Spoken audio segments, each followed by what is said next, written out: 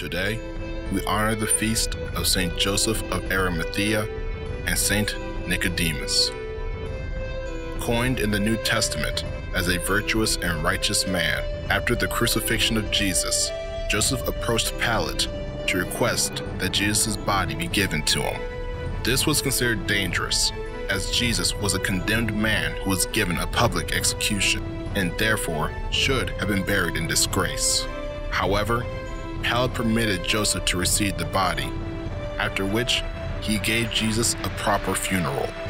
According to the Gospel of Nicodemus, Joseph also established the community of Ladia and was a prominent figure in the legends of the Holy Grail. Nicodemus was a Jew who would, like Joseph, visit Jesus at night in order to better understand his teachings. Nicodemus was among the few Jews to speak up for Jesus at the time of his arrest and assisted with Jesus' burial alongside Joseph. Because of this, Joseph and Nicodemus are the patron saints of funeral directors and pallbearers.